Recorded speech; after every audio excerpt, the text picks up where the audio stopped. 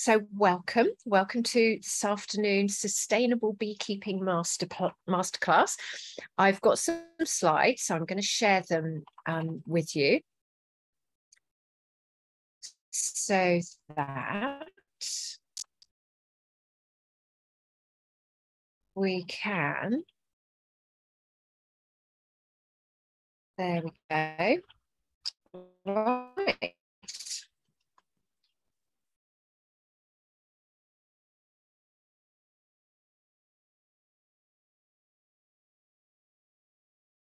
So welcome. I hope you can hear me. It's quite loud here, but hopefully you'll be all right. I've got somebody else in now. So I better just wait a minute and let a few more.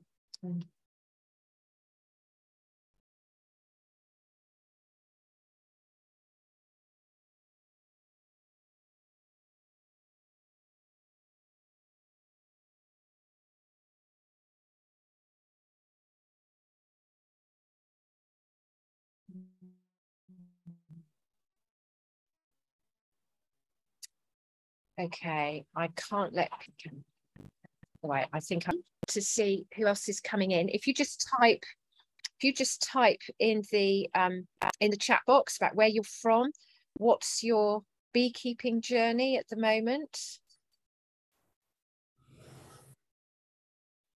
and what's your big question? What is it that you'd really like to know? Oh gosh, I've got a flood of people. This is the good with the rain, isn't it? What else can you do? Oh, I don't know if you can hear the bells, but I've got lots of bells ringing as people joining. So that's lovely. So yeah, so share in the chat. Welcome. Hello. Just share in the chat where you're from, where you're watching from, whether or not you've got bees, whether you want to have bees. I know that some of the people doing the challenge, they're not necessarily wanting to keep honeybees, but they're very interested in being more conscious. So so what I'm going to do is share a bit about how you can be more conscious, the sort of things that you can do. So as you join, if you wouldn't mind removing or muting yourselves, so that if anything unexpectedly noisy happens, then it won't distract. I am recording this, so if you don't want to have your picture in it, oh, we've got more. So you know, you can remove your camera if you don't want to have your picture in the recording. But I will be recording it, and then I can share the recording for people that can't make it today. So lovely, thank you. Lovely to see so many of you. So those of you who don't know who I am, oh gosh, we've got more. Yes. Lovely. Right, so I'm adding people in. I'm just wondering, Emma, are you able to add people in at all?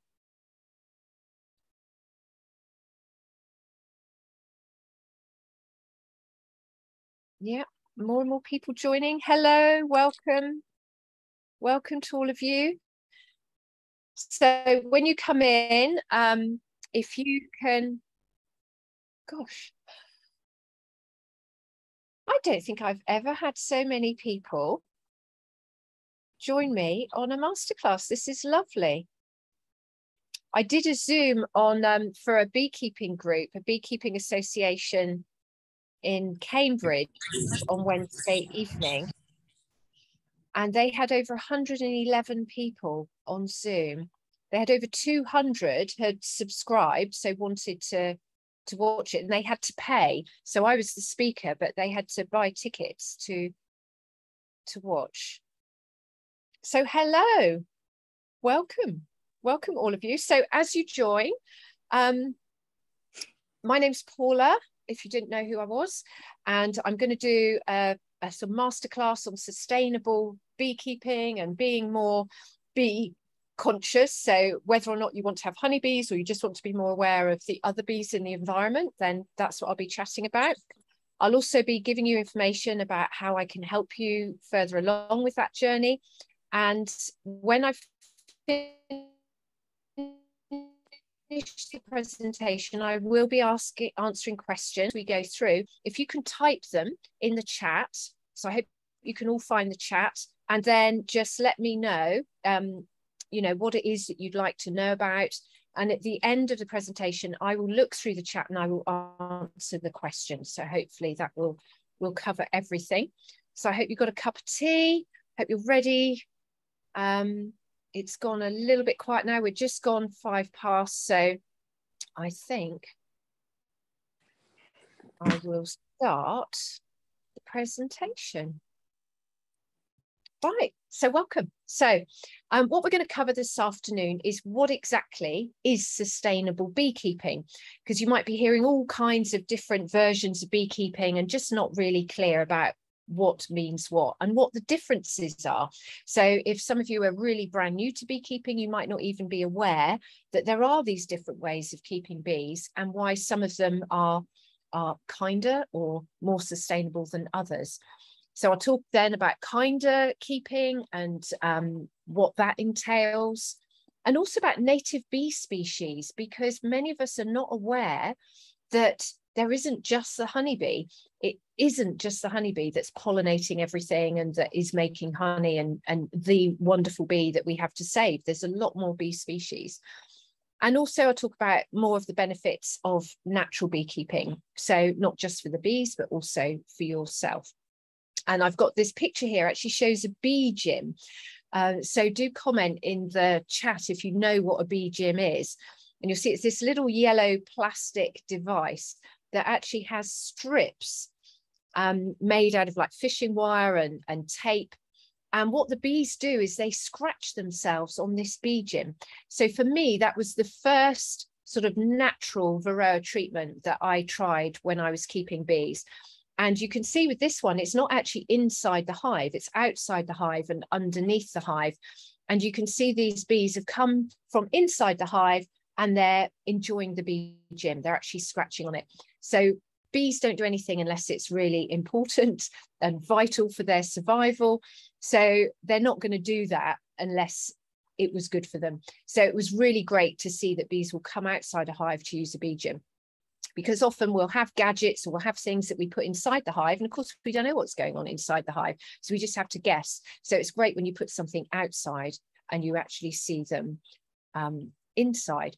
So I would love to know how many of you are actually beekeepers. So make sure, you know, if you just joined us, you comment, you say whether you're a beekeeper, whether you want to keep honeybees, whether you want to keep honeybees for pollination, for just to help the bees, or whether you want to do it to actually help, you know, you want to have your own honey, whether you want to learn about beekeeping, or whether you're just more interested in the whole balancing. You just don't know why you want to have bees. You know, maybe like me, you just want to have this connection with bees. That's how I got started.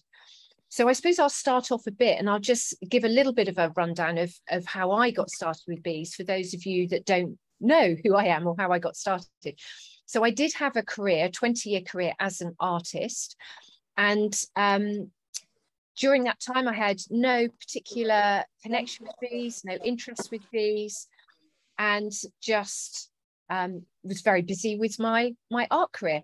And then when I was 40, if you wouldn't mind muting, if you've just joined, could you just mute? Chapa, Alter, was los? Passt doch wie ein Gosse. Die Oma wollte heim vom Krankenhaus. Jetzt hat sie die Röntgenbilder genommen gekriegt und hat sie. Hello, I'll just see if I can mute. Hello. Oh, that's it. Brilliant. So yeah, so I had a 20-year career as an artist. And then when I was 40, I collapsed and I spent the next 7 years bed and wheelchair bound with a connective tissue disorder called Ehlers-Danlos syndrome. And so it was whilst I was sick and in bed, my husband built me a beehive. And the idea was that I could lay in bed and I could watch the bees. And luckily we had the beehive and the bees came with a local mentor and he taught me all about beekeeping. So what he did was he put bees in and each week he would come up and teach me beekeeping.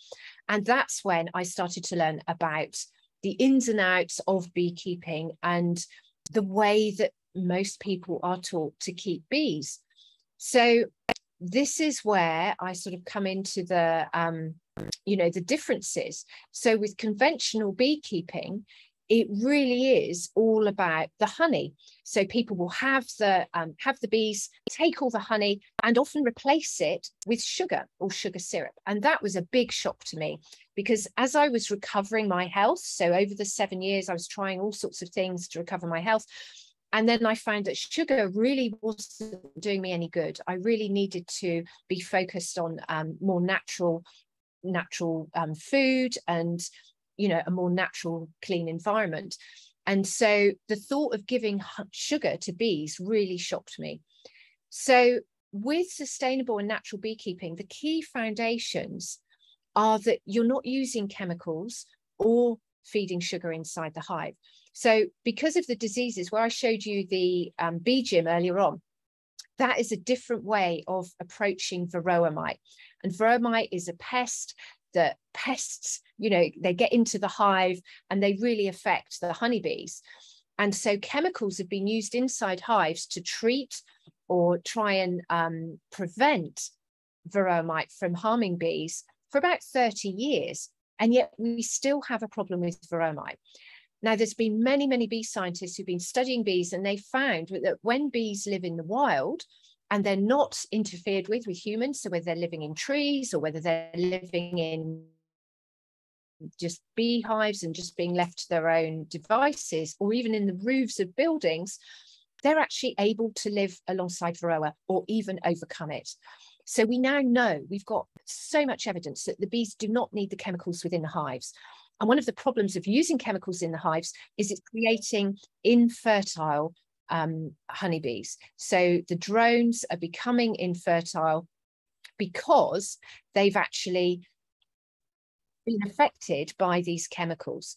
So it's really important that we understand that before we interfere with bees, we know what we're doing and that we shouldn't be, you know, we know what the consequences are of whatever we do, whether you do use chemicals or whether you decide not to use chemicals. We really have to be aware of the impact of that. So if you're going to be sustainable, you're really going to not want to be using chemicals inside your hive. The other thing that has quite an impact is bringing in queens or colonies from outside your area. It's very common practice that you'll go to a bee course and it's all about, you know, right, well, you're going to get your bees, you've done your training, get your beehive, and now go on this website or speak to this company and order your bees. And so bees are shipped all around the world through the post, which does quite often shock post-delivery people when they realize they've got a buzzing box. Now, there could be some times where maybe shipping bees around could be a good thing to do. However, more often than not, it causes more problems than it solves. So if you're bringing bees in from outside an area, for a start, from the bees' perspective, they don't know your area. So they're not aware of the predators, they're not aware of where the forage is, and so it puts them at a disadvantage. Now, if you're living in England and you bring in bees from Italy, those bees are going to have completely different genetics. They're going to have very different expectations of their environment. They're used to longer day or shorter days, maybe, but warmer days. They're going to be used to more stable seasons. Whereas in England, we could have a very cold snap in the middle of June or July. And so you don't want to have bees that are expecting it to be hot and sunny and a bee keep on laying eggs. So there's all these issues with bringing in bees, not to mention the pathogens. But the main reason that I don't recommend buying in bees from outside 7 kilometers from where you are is because it upsets the natural balance of the other bee species. So I'm going to talk in a bit about other bee species, but just start off with being aware that there are 22,000 species of bees in the world, and only 11 of them are honeybees. In the UK, we have 275 species of bees, but only 1 honeybee. Now, if you were to buy in a packet of bees be it a queen and a few of her maidens, or whether it's a nuke, 10,000, or whether it's a whole colony of 50,000, they will eventually grow to a full colony of 50 or 60,000 bees. And what you're doing is adding 50,000 more hungry mouths to feed in your area. So that is the most damaging thing about bringing in bees. And many people don't even consider it, and have never considered it, and don't even think about the consequences. So with the other species of bees, they are actually the main pollinators, the big fat fluffy bumblebees, the masonry bees, the solitary bees, because they're fluffier, because they've adapted to pollinate certain species of plants, they're the ones that do the pollination. But as long as we keep bringing in honeybees, we're actually forcing competition for very limited forage around world. Because of our agricultural systems, we're losing a lot of the forage that the bees need, all these different bees need. Now, honeybees will fly in a 5-mile or 7-kilometer radius from their hive. So they will go to wherever the forage is. But many of the solitary and the bumblebee species will only travel up to 1 mile, 2 kilometers. You know, they just don't go very far. So how do we protect and become more sustainable? Well, then when we decide that we want to become beekeepers, provide a hive or a home and just let the native honeybees or your neighboring honeybee colonies move into your hive. Work with local beekeepers within your area, but really be mindful about the impact your beekeeping practices will have on your area. So not using smoke. Now, we all have this image that a beekeeper has a smoker. It's just what they all do, and they're puffing away with around the hives. Now, I admit that there are places in the world where you would not want to go anywhere near bees without a smoker. And that's where you have aggressive bees, or where they are more wild bees. And so you would be stupid to go in there and try and take honey without using something to try and distract the bees. But when I first asked about what does smoke do, I was told, oh, it calms the bees. So from the beekeeper's perspective, you open up the hive, you've put the smoke on, and the bees, they're not all over you, they go into the hive. Now, the question I asked is, well, why do they go into the hive? Well, they go into the hive to fill their stomachs up with honey because they think their hive is on fire.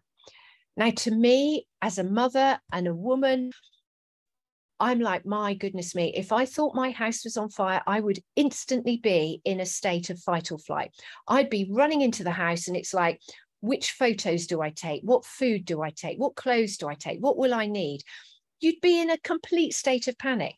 Now, if you're opening up your hive every week and using smoke, you are putting your bees in a non-stop state of panic.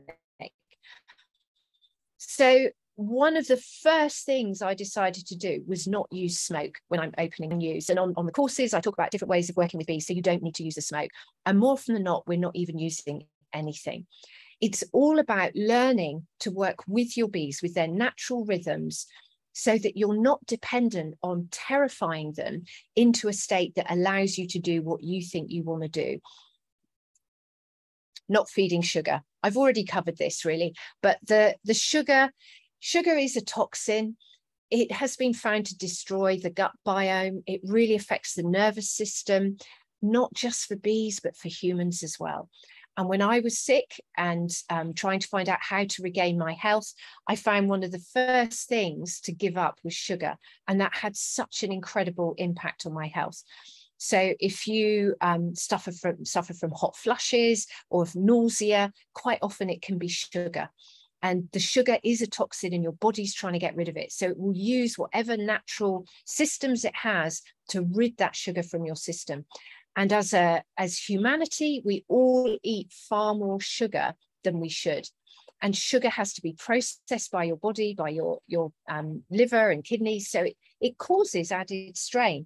And when we eat too much sugar, our bodies can't process it, so it's stored in fat. And bees have the same problems. The difference with honey is already been processed by the bees. It's already a food, and it contains about 180 compounds. So it's much more complex. and it's more easily digestible, and it goes straight to the brain. So not only is honey very different for humans, but it's also very different for bees. And if you're going to have healthy bees, do you think that if they have a diet of white sugar from August, think about your own house, think about your children and your family. If all you ate was white sugar for 8 to 10 months of the year, would you really be at the best of health? So a lot of my work is really connecting human health with bee health. There's so much science and so many studies have been done on bee health, and we can really learn from that because the bees are very, very similar. I mean, I think they're more advanced than humans. They've been around 150 million years, so they've had time to sort of suss things out. But yeah, we can really learn from that. So sugar is a complete no. And I know that when you start off with beekeeping and you get to this time of year and perhaps your bees haven't been able to build up much honey stores, and you have this fear that if you don't feed them sugar, they're going to die. But what would they do in losing their natural instinct to store honey? Are leaving a colony without enough honey in their bellies. They can't make honeycomb or the wax comb. They are going to die. So we have to readdress our relationship with death, readdress our relationship with natural systems. And what is the big goal? What's the long-term goal? What are we trying to do?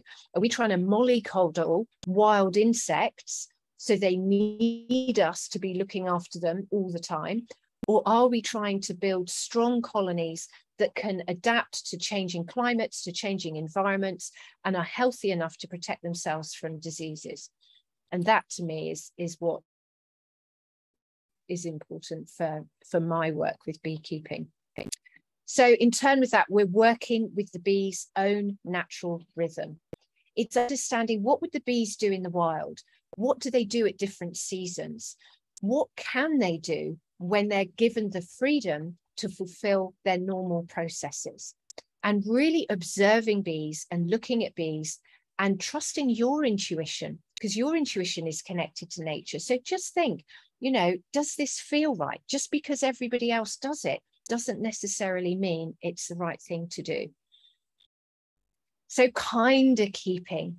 I love this phrase of kinder keeping. And it made me think, well, what is kinder keeping? And we tend to think that all beekeepers must be kind. And I'm sure that all beekeepers love their bees. But I do know that some beekeepers are treating their bees as if they're not living beings. I really believe that the bees have a soul, that they have a spirit, they have these feelings. And there is so much evidence that shows that bees have a great intelligence. Bees have been used to investigate all kinds of different processes to find out how the bees work, how they communicate. So I cannot believe they can be as intelligent as they are and not have feelings. And those of you who have kept bees, have you ever opened a hive when the queen has died and you literally hear a moaning? There's this really mournful buzz, and there's, you know, it can only mean they're grieving the loss of their queen. So kindness and kinder keeping is actually approaching every interaction with your bees with kindness. Just how can you do what you're thinking you're going to do a bit kinder? Simple things like if you've lifted off a box, don't just put it back on and have the crunch of all the bees that were on there just crushed to death. Actually think, how can you replace the box not crushing the bees? And maybe you'd think, well, I should be using smoke, but actually you can use grass. You can just brush them off. Maybe you need an extra pair of hands to help you when you're managing bees so that you can be kinder. So just think about how you can introduce kindness into your work with bees, whether it's the wild bees in your garden or bees that you're looking after in a hive. Intuition, I think this is so important. When I first started keeping bees, I had a gut instinct of where the hive should go. And as I've learned more about bees and how they connect with nature and their frequency and vibration, there are reasons why bees prefer to be in certain places. And just as all of nature is communicating to itself, the trees are communicating through the mycelium network under the ground, flowers are communicating by sending out radio waves to bees to say, I need pollinating. And I think we are part of that mass communication as well, but we've learned to switch it off. So if you tune in to your communication with nature, that's intuition. It's that gut instinct. And that's nature, everything that's alive all around you, giving you hints and warnings on how to live in accordance with nature. So nutrition, N for nutrition. Nutrition is so important. If you're eating white sugar, you're not going to be healthy. So bees, we know, will search specific plants for their nutritional value. They will go for the weeds with the highest mineral content. So having a healthy nutrition, the bees already know is important to them. You could have two colonies next to each other in the same garden, and yet they will go to different plants depending on the medicinal requirements of that colony. Isn't that amazing? Diversity. So the diversity within your beekeeping is embracing the diversity of the other insects and the other bees in your area. It's not just having an orchard with 100 beehives. It's thinking, I've got an orchard, which bees pollinate apples? Do your bit of research, and I'll talk about that in a minute, about which bees do actually pollinate apples. And it's not the honeybees. So think about that diversity. What have you got growing in your area? What are you trying to pollinate? And which bees will pollinate those plants? And if you've got a healthy biodiversity, you can have the wasps that will eat the aphids that stop your flowers from blooming. You will have the hornets that will clear up any debris, or you'll have the birds that will eat the dead bees as they're brought outside the hive. You need that biodiversity in your area. So it's not just about having a colony of bees. We need to have all the different species, not just of bees, but of wasps, of flies, of birds, and of flowers and plants and weeds. So that ties in really with your environment. Now we think, oh yeah, the environment, it's, you know, whether we're burning coal or logs, but actually there's so much about your environment. Are your bees in a noisy environment? You know, are you near a busy road? Is that noise going to be upsetting the bees? Is the hive underneath a tree that's going to drip water on? How annoying would that be? Like a tap dripping constantly. So have a think about the entire environment. Are they next to a massive, great antennae or a big electrical station? The bees are frequency and vibrational beings, and everything in nature has a frequency and a vibration. There's sounds, there's noises, there's smells, there's things that we can't see. There's the pollution, there's the smog, there's the electromagnetic smog. How is that going to affect the environment of your bees? And to, just like humans, if you're in a toxic environment, which could even be a stressful place, you know, it could be stressful work environment, stress it with family, with friends, neighbors. If you can go home to bed and get a good night's sleep, you can cope with anything. So is your hive in a place where your bees can rest and really restore their energy? And rest is the key for everything. The biggest real aha and a shock for me when I started learning more about bees, especially having just recovered and then being busy, and everyone was saying, oh, you're busy as a bee. And we all think, oh yeah, bees are busy. And then I discovered that healthy colonies of bees spend the majority of their time resting. They're not on the go all the time. What a shock. And we tend to look at bees and think they're on the go all the time. They only live 6 weeks, and they've got 3 weeks inside the hive doing all the different jobs that need doing, the nursing, the feeding, the cleaning, the guarding. And then they have 3 weeks outside the hive where they're foraging, bringing back in the nectar and the pollen, and then they die exhausted after 6 weeks of life. But if they're in a stressful environment, no matter what that stressful environment is, whether it's chemical exposure, environmental toxins, whether it's the stress of movement, noise, lack of forage, bees are unable to rest. And that is a big shock. And studies on bees that were under a stressful environment, they actually found that their lifespan was reduced by 50%. Their life was halved, and they were unable to rest. So what happens is the bees were constantly moving. They were shaking, and they'd be found outside the hive shaking until they died. Now, what also happened within the hive, because their lifespan was shortened by half, they started doing jobs that they weren't ready to do. They were doing jobs that they weren't mature enough to do. So instead of waiting for 3 weeks when their wing muscles were all strong and they could go out of the hive and fly and collect the nectar and pollen, they were flying at 1.5 weeks. So they were immature. They hadn't learned the wisdoms of the bees. Think about humans. If our lives were shortened by half, if we lost everybody who was over 50, think of all that wisdom. I wouldn't be here now for a start. But just think of the wisdom that we all gain through our living our lives in the right order and living for a long period of time. We learn things. And so rest is so important. So whether you are a beekeeper or a bee, or just somebody who wants to be more conscious, rest is the key to well-being. So native bee species. Now, as I mentioned earlier, there's 22,000 species of bees around the world, and different regions, different continents have different numbers of bees. So you can have, I think in North America, there's like 4,000 species of bees. Asia has just about all of the different species. They have the most, something like, or from each of the families of species of bees. So they have the greatest variety of bees. Here in the UK, we have 275 species.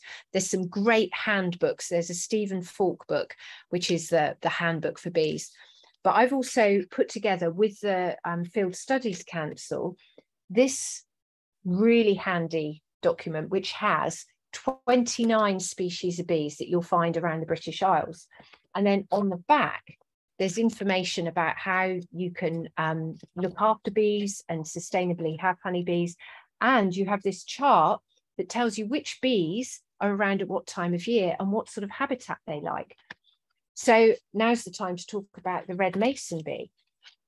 So if we look at a honeybee, there we go, just there. So that's your honeybee, and you'll see it's quite smooth. It's not that fluffy. It has a fluffy thorax, but the abdomen is quite smooth. And the bee that is the most important one around where I live, where we have a lot of apple orchards, is this one, which is the red mason bee. And you can see it has a sort of red, fluffy abdomen. And so when you see these bees, they look very much like honeybees, but they have this sort of auburny red ginger glow, you know, a fuzz that's around their bodies. And because they have that fuzz, when they visit flowers, they pick up more pollen. And so as they go from flower to flower, they spread more pollen. And that's how pollination works. And so they're much, much more effective as a pollinator. And one red mason bee can do the pollination work of apples of 250 honeybees. So we need these bees, but there's quite complex issues about their habitat. So before humans came around, they would nest in the empty plant stems of nettles or of thistles, and the hollows, you know, these old dried out stems, that they'd be hollow. The female would actually lay eggs. She'd lay 3 female eggs and 3 male eggs. And when humans came around, they found that we would build walls, and so they started to use the cavity. So this is why the mason bee of the red mason bee is classified as a masonry bee, because we bee hotels. So I've got this one here, and you say, great, I've got this. This will be wonderful for my mason bees, or for all kinds of bees. Now, the thing is, the red mason bee has a requirement. These tubes are only about 10 centimeters deep. The red mason bee determines the sex of the eggs she lays from the distance of the entrance of the tube. So she will measure here and go back, and she likes 18 centimeters. So then she can lay 3 female eggs, blossom comes into bloom, its force sends out this frequency that wakes up these bees, these cocoons that have slept for a year, and they wake up and the male bees emerge and they all hang around the front of the building. Then the females emerge. There's like an orgy. There's a mass mating that goes on with the bees all mating. And then the male and female will go and collect nectar and pollen, and they'll start again. They'll find a new cavity, or some of them even go back to the one that they were hatched from. So you could have a bee hotel and think, yep, I'm doing my bit for bees. But if it's the wrong length, either the red mason bee won't nest in it, or what is more damaging, she'll only lay male eggs. And then we as humans are upsetting that natural balance. So sometimes a little bit of knowledge can be a bit dangerous, and we need to be conscious of what are we trying to attract, what do we need to save, and how can we best do that. So this is a picture of a lovely bee hotel that's in Sherborne in a garden centre, and it's much bigger than that. It's sort of like 2 layers. But there's a real mixture of different lengths and depths and shapes. And so that's going to attract all kinds of insects and bugs. And that's what we need, is that biodiversity. We've just got to have lots of different plants. Now, what's happening around the world, which is very concerning, is that the monocultures and the chemical agriculture destroys these different species of bees. Because the bumblebees, so like the red tail here in this picture, they actually, oh, actually it might be a garden bee, so I should get my species right. Was it? No, it's an early bumblebee with its red bottom and 2 yellow stripes. So there we go, that's the early. So these bumbles, they actually live in communities in the soil. So they'll be in a community of between 50 and 200 bees. And they'll be nesting in there. Now, if you were to spray a field or spray your soil, all those chemicals will go in and just wipe out those bees. And then it's only the queen bees who survive through the winter. They've mated before winter comes, and then they find a little cavity somewhere in the ground, and they hibernate for the whole of winter. So if you were to dig up your garden or plough a field or extend a motorway and dig up all the turf, you're actually destroying all the next season's queens. And because they don't travel very far, you can wipe out whole species, not just the colonies, but whole species in an area. Now, what's happening in parts of the world? So for instance, California, where 80% of the world's almonds are grown, in the non-organic, chemically grown monocultures, there's 1 million acres of almond trees. And mason bees, different to our red masons, the blue mason bees, they pollinate almonds. So we know that the almonds, if they're pollinated by the mason bees, those bees will do the work of 250 honeybees. But what's happened over the last sort of 10, 15 years, partly due to ignorance of even the existence of these other bees, but mainly due to the actual environment of growing these crops, they've lost those bees. They're no longer there. And so that's why you have this mass pollination using honeybees to pollinate the almonds. So all across America, millions of honeybee colonies are put on trucks. They're transported across America through the night, and then they're dropped in these farms to pollinate the almonds. And then after the almonds, they go on and they do cranberries, blueberries, cherries, apples, pears. And those bees will just be traveling for the whole of their life. Now, there's several reasons why this happens. We've lost the native pollinators. People generally think that honeybees do everything and we need the honeybees to pollinate. But also the beekeepers cannot compete with the mass fraud of adulterated honey. So when you buy honey and it's less than £5 a jar, it more often than not is not real honey. So beekeepers can't earn a living selling honey. So they earn more money renting out their bees to pollinate crops. So you see, we have this really complex problem you know, if you suddenly say, well, we can't use honeybees to pollinate, these beekeepers are going to lose all their business. If we stop selling all the adulterated honey, then the beekeepers can sell their honey, but they're not making honey when their bees are pollinating, because there's not enough nectar in the plants they're pollinating, and they're actually having to feed their bees sugar just to pollinate the crops. So it's a really vicious mess that we've got ourselves into. And as long as we perpetuate it by buying products that are grown in this way, it's not going to end.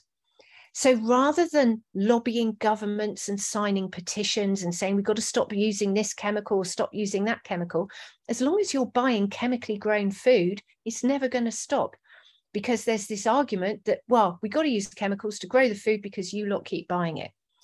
So if you really want to be truly be conscious about every pound you spend. Where does it go? What impact is it having on your environment? That is the most powerful thing you can do to save the bees, is being conscious of your money. So what we don't want to do is end up like they have in the Sichuan province in China, where the environment got so toxic, they lost their bees. Then they had to bring in the honeybees, but then it was even then killing the honeybees. And already in America, 40% of bees in the pollination trucks get killed. You know, they're dying, so they have to keep buying in more queens and breeding more colonies. But in Sichuan province, 45 years ago, the government tested the soil and said it would be 50 years before insects could return to that soil. 50 years. Now, that would be if they stopped using chemicals 45 years ago. They haven't, because no beekeepers will bring their bees in to pollinate the pears or the apples. And so what they have to do is when the pears and apples come into bloom, they shut the schools and the factories, and the children, and mainly the women, because they have smaller hands and they're better pollinators, they pollinate the fruit trees. And this is the biggest growing, you know, pear growing region in China.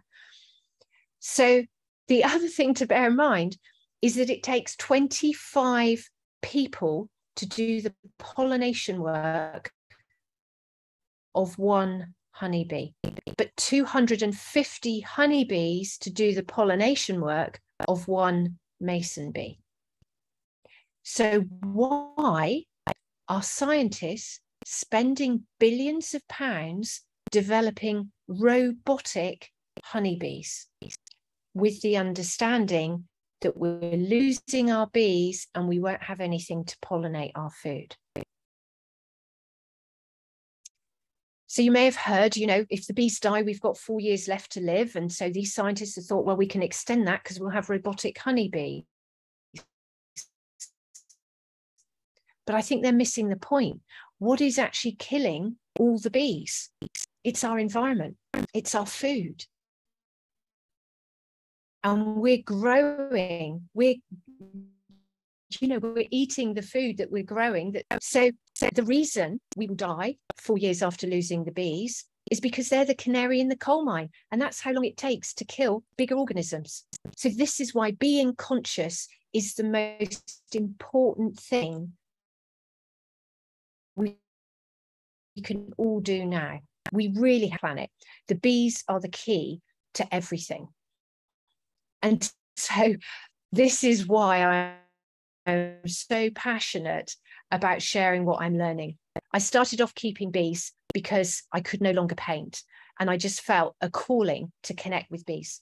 I was sick because my connective tissue was damaged. And when I began to connect with bees and connect with nature, I healed. So perhaps that's what all of us have got to do. We've got to reconnect. We've got to find our connections with nature. And when our connections are broken, not only is the planet sick, but we're sick too. So bees and being bee conscious really is of vital importance. So if you do start kinder keeping, whether it's with bees or in your environment, you're actually going to have healthy bees. You're going to have a balanced environment. You're going to have increased biodiversity, which we all love. There's nothing better than sitting in your garden and seeing lots of different species of bees. It's so exciting. And you know, not only with the fact that you then know you've got more biodiversity, but the excitement that you've learned something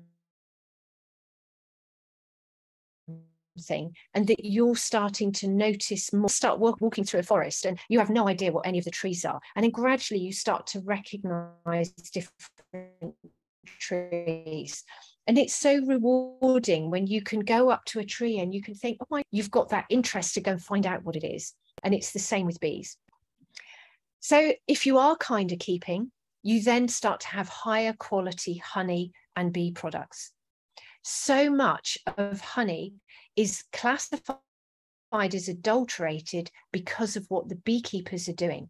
The chemicals they're using inside the hive are appearing in honeys. The sugar or some of the other feeds. Some people are feeding bees soya, genetically modified soya. They're mixing up these foods for the bees, all to replace the honey we've stolen. If we just leave more of the honey for the bees, we don't need to do any of that. We don't need to buy sugar. We don't need to buy sugar syrup or sugar fondant or soya mixes. We don't need to be mixing up concoctions. Just leave a good proportion of what the bees have collected for themselves. So in my talks, I can go, or on my courses, I go into more detail about exactly how much honey bees need and how they balance their nutrition and how you can harvest honey so that you're getting the best for you and the best for the bees. And there's lots of little tricks and things that we've learned over the years. And once you're doing this, you have happy bees. And what do you think it means if you have happy bees? Less stings. And I think the number one reason people get nervous about keeping bees is they don't want to be stung. Well, why do you think the bees sting you? They're trying to wake you up. They're trying to stop you doing whatever you're doing. There's always accidents. And, you know, if you pick up something and a bee's on it and you've squashed it, it's going to sting you. That's just biology. You know, if you're going to compress the abdomen, the sting's going to come out. But there's no need to be stung when you're taking honey. There's no need to be stung when you're just sat with your bees. The bees are stinging to heal us, not just physically, but mentally and emotionally. So if you can have happy bees, you'll be happy too. So what I've done is I've set up a foundation course. Oh, and interestingly, everything I wrote there about the foundation course has vanished. So you can actually scan this little QR code, which will take you to where you can buy the foundation course. And in a bit, I'll share a code which gives you more information about all the courses. But the foundation course, I set it up as a sort of introduction before my full course, because there's lots of things people want to understand before they commit to going into beekeeping. And if you already are a beekeeper and you're thinking, well, I want to go more natural, but it's a big step, the foundation course really helps inform you about the place of beekeeping within society, within nature, within your life. So it's that good foundation so that you know then that when you go on to keeping bees in a natural way, you're ready for it. You've already got those basic understandings. It's also for people who don't want to keep bees, but maybe just want to help bees in some way. So if you want to know what to plant in your garden, what do your bees need? If you want to have an assessment of what's going on in your environment and whether it is good or bad for bees, if you want to know whether you are already doing things right or wrong. So that's the course for you. It's the foundation course. You can do it. It's all online. You can do it in your own time. And it's just sharing lots of information that I've learned over the years and real fast track tips on how you can start being bee conscious and, you know, much more aware and connected with nature as soon as possible. So that's the foundation course. Then we have the full Kinder Keeping course. Now, I used to call this the naturopathic beekeeping course because I'm teaching how to keep bees naturopathically. So that has 4 modules. It's much more intensive. Each module, again, you can do them in your own time. But what I do is I have a monthly live Zoom call for people who are doing this course. So wherever you are in the course, whether you've finished it, whether you've just started, we have a live Q&A session. And that enables me to share what I'm learning at the time. So whatever's happening with my bees, and also to answer questions. So if anybody's got questions. So this is £577. it sets you up with everything you need to know about beekeeping.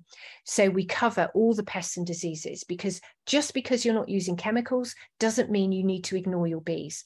The moment you have them in a hive or you have them in your area, you are responsible for their health and well-being. And if you're not using chemical treatments, you've got to know the signs of when your bees are sick, and you have to know the alternatives to take care of your bees. Otherwise, that is really irresponsible. And what happens then is it gives all natural beekeepers a bad name. We become thought of as lazy beekeepers who are then damaging the whole environment. So I cover everything about the stuff that you really don't want to know, but you need to know if you're going to be a responsible beekeeper. And then I also cover what you need to have, do, and how you can get products from the hive sustainably. So if you want to keep, take honey, if you want to take propolis, I share recipes, I share everything about, the equipment you're going to need and how you can have these different processes, the shortcuts. And again, being in our community with our WhatsApp group, we're sharing tips of where people said, oh, I've just found this little hack, which really helps when I'm taking honey or when I'm processing wax, and lots of ideas, because it can be very difficult when you've got these products from the hive and you're like, well, how do I get the bee's knees out of this honey? How do I separate the wax? How come I've melted my wax and there's all this crud on the bottom? What do I do with that? And what is it? So there's all these things that we can cover when we're actually as a group together. So that's that course, and the QR code there will actually show you more. Well, if you just want to go for it, you can. But before you buy, I'm doing special offers for this weekend. Now, for the first foundation course, if you buy it this weekend, you're going to get a one-to-one half-hour call with me to ask specific questions. So if you're thinking, oh, what do I plant? Or is this tree a good tree to put a log hive on? Or what hive do I get? Or what happens if I'm allergic to bee stings? All these crazy questions that I've got quite a lot of answers for in my head. You can have that call with me, because the foundation course is all online. And so you are left to do it. We have comments and chats, but you don't get to talk to me one-to-one on that course. Now, if you go for the full course, I'm offering you a place on a bee experience day. That will be a whole day with me where we will go out and visit my hives. We'll open the hives, weather permitting. I will share everything that I can squeeze into a day. So whatever questions you have, we can answer. You'll also come to my hive here. You'll have lunch. You'll actually see my kitchen set up. You'll understand about what environmental health rules you need to have if you're going to be selling your honey. You can literally pick my brains. And if there's a group of you, I keep my groups very small when I do these bee experience days, but you will actually benefit from all learning together and actually spending time with the bees. So when you buy the course, if you either mention in the comments here that you've got one, or if you email me, but we'll see anyway. And we'll just make sure that as long as you buy a course before the end of Sunday evening, then you'll get these special extras. So my team sort of say, having time with me now, because I'm running a business, I've got 8 people that, work with me in the team. The pressure is on for me to be running my business properly. And so my time is my most valuable resource. And so a lot of my efforts now, my concentration and my time is spent with my consultancy clients, which is far, far more than the cost of the full course. So if I'm working with business clients, that wouldn't even cover half a day just to do that whole course with me. And that's because that's what pays the wages. That's what enables me to travel, to learn, and to put on courses and spread the wisdom that I'm learning. So I know it's an investment, but there is so much that you need to learn. And I have spent literally tens of thousands of pounds gaining the knowledge I've got through traveling, through attending lectures, through buying books, reading the books, the time and the experience I've had with bees and working with different beekeepers. And so if you don't want to spend years and tens of thousands of pounds, then just use my knowledge and you know, we're learning all the time as well.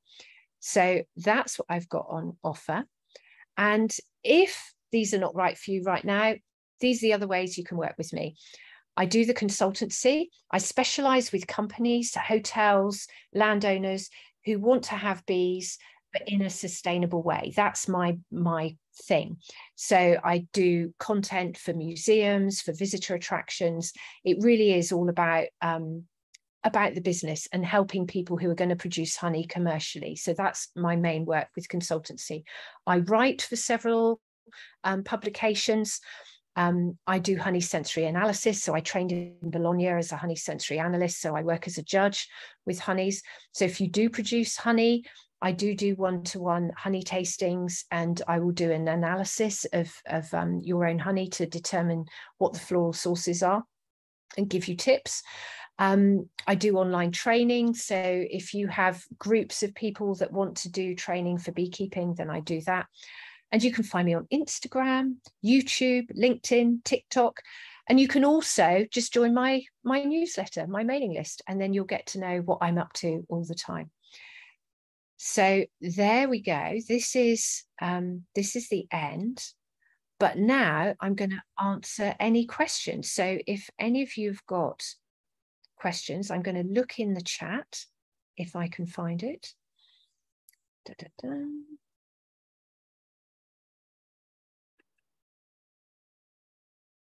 So, okay, right. Oh dear. Somebody's Dashund has just eaten a sugar-free sweet that he found on the floor, and now she's had to go. So, right, does the bee gym work in the same way inside and out? Yes, the bee gym is amazing. Let me just see, I've got one here. So this is the bee gym. Normally, you'd put it inside a hive on the floor. So above the mesh floor, or if you've got a solid floor, you'd put it there. And you see it's got these little tapes, little ribbons, different sizes. There's bits that stick up. There's all kinds of variety of things that the bees can scratch up or move through. And the idea is that it encourages grooming. Now, scientists have found that when bees are left to their own devices, or certain breeds of bees, they've evolved to have grooming abilities. You know, they will actually groom each other to keep each other healthy. But if you've got bees that don't yet do this, this encourages it. And so the bees will come down, they can scratch, because the varroa mite will tend to sit in the middle of their back between their wings or on their belly where they can't actually, you know, rub it off. So the bee gyms are great. They're about £15. You can go to beegym.co.uk, or there's most of the bee equipment suppliers will actually sell them. I don't yet have them on my website, but it is something that I tend to have here in the shop every now and again. But they are brilliant. And what I found is inside the hive, bees will propolize this down to the floor. So they obviously know that when they're crawling around on it and scratching, that it moves and they don't want it to move. So they glue it to the base with their propolis. So it's really interesting that they obviously like it. And if you can't get it inside your hive, so if you've got an established colony in a worry hive, or it's this time of year and you just don't want to open it, just put this underneath the landing board outside the hive, and you will find bees will come out. Either they'll come from inside the hive and they'll come out and have a scratch, or when they're flying in or when they're going out, they'll come in and use the bee gym. So it's absolutely amazing. Really, really good, good product. So there we go. So they are about £15. I've been working with a professor in Oman who's been doing scientific studies. One of the arguments you'll hear from skeptics of this is that it's not been scientifically proven. Well, I've been using them for 12 years and I don't have a varroa problem, and I just love them. They seem to work for me. So there we go. Let me have a look.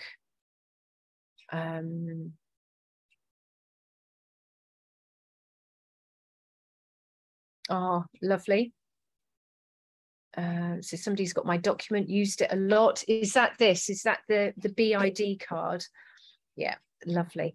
It is. I'm so pleased with it. I wanted to have this for a long time because the Field Studies Council had one, but there were 2 bees missing on it that I wanted to add.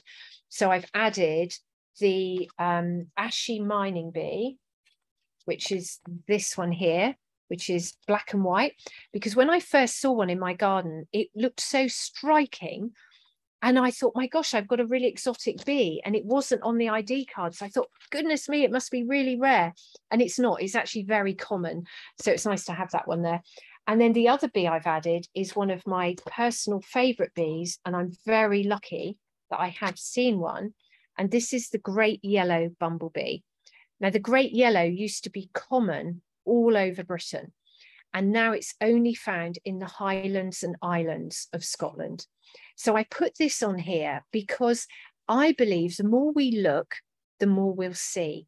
And if people realize this bee hasn't yet been made extinct, and if you look at the kind of habitat that it wants, we can, you know, expand that habitat and encourage more of the bees to survive. So this is a really good chart. And I found, you know, the newt down the road where we look after the bees there, I did a bee audit in 2008.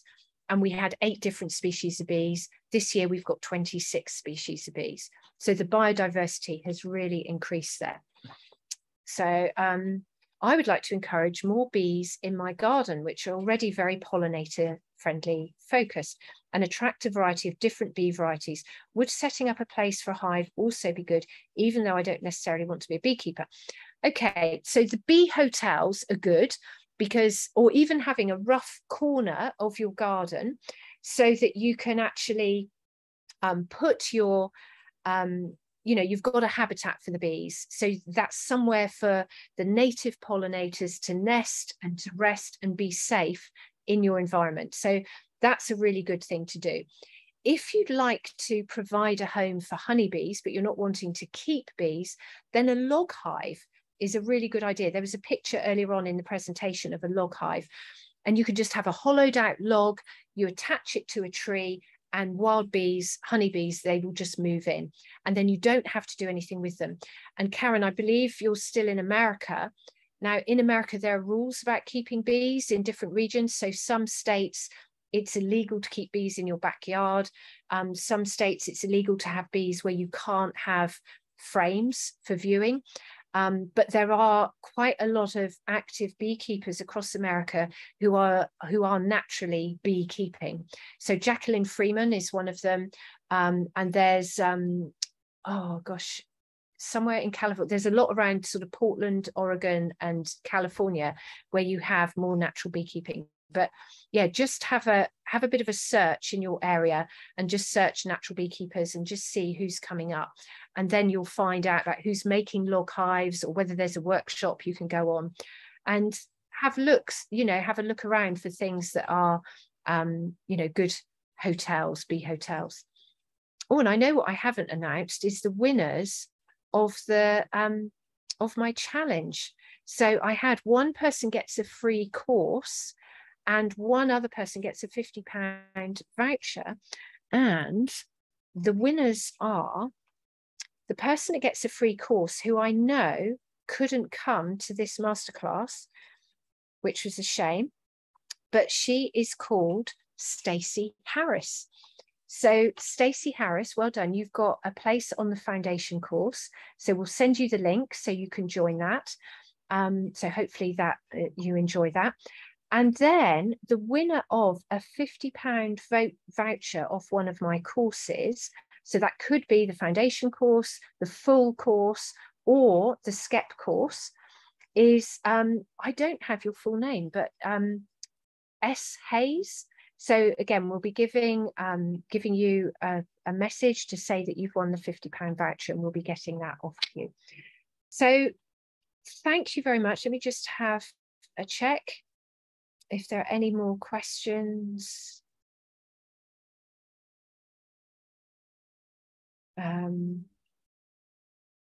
Oh, lovely. So thank you. So great. We've had people from Devon, from Enniskillen, Somerset. Alexis, who was on earlier, I know she's from Brighton way. So wonderful. So thank you very much, everyone who's who's joined me today. I hope it's been really informative for you. And if there's any way I can help you, then let me know and I will do my best. So thank you very much. And I hope you can all go away and be conscious and help save the planet and save the bees, as well as saving ourselves. Thank you very much.